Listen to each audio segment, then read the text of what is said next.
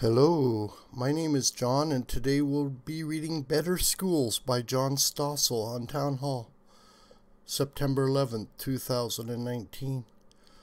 With most services, you get to shop around, but rarely can you do that with government-run schools. Philadelphia mom Elaine Wells was upset to learn that there were fights every day in the school her son attended, so she walked him over to another school. We went to go enroll and we were told he can't go here. That was my wake-up call, Wells tells me in my latest video. She entered her sons in a charter school lottery hoping to get them into a charter school. You're on pins and needles hoping and praying, she said. But politicians stack the odds against kids who want to escape government-run schools. Philly rejected 75% of the applicants. Wells' kids did eventually manage to get into a charter called Boys Latin. I'm happy for them. I wish government bureaucrats would let all kids have similar chances. Wells was so eager for her sons to attend that she arranged to have one repeat the 6th grade. That was a moment where I most despised Boys Latin, she told me. But the boys' attitude quickly changed, says their mother.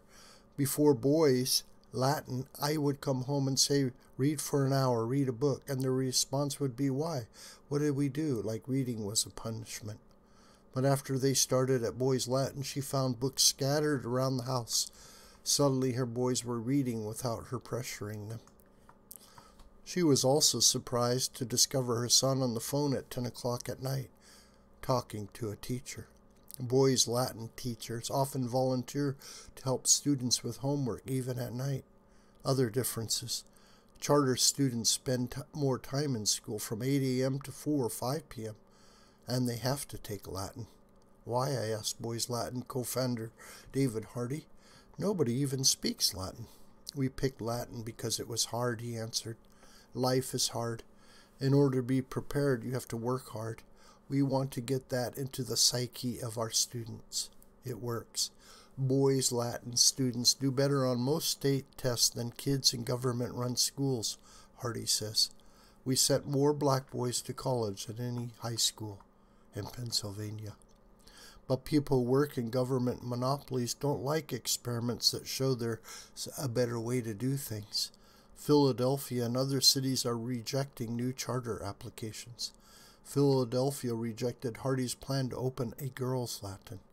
They realize that if we continue to take children away, they won't have jobs, says Hardy.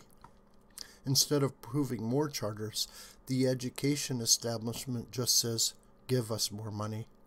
But get this, Philadelphia schools already spend $18,400 per child, about $500,000 per classroom. With that money, they could hire 5 experienced teachers for every class, but they don't. So where does all that money go? Bureaucracy, says Hardy. They have a director of special ed, an assistant director of special ed, director of high school athletics, and an assistant. Lots of overhead. The establishment's new attack on charter competition is charters drain resources from public schools. It's a clever argument, but it's a lie. Charter schools are public too, and Philadelphia, like other cities, gives charters less money than it gives to schools the city government runs. In Philadelphia, charters get only 70% as much, so government schools actually save money when a kid leaves for a charter. Even if charters got equal money, says Wells, you can't tell me that charter schools take funding from public schools. Every parent pays taxes that fund the school system. If I chose for my child to go to a charter school, then that's where my taxes should go. She's right. So why aren't more charters approved? It would mean a whole lot less union jobs, Hardy says. The unions are not going to be for that. It's not just unions. Education bureaucrats love working in a monopoly where they are basically guaranteed jobs. Bad charter schools close, but government-run schools almost never do, no matter how badly they treat kids. This video is a production of the School of the White Crane. Hi, my name is John Brooker. Please subscribe to this YouTube channel. Please share this video with family and friends and on social media. May God richly bless you, my beloved.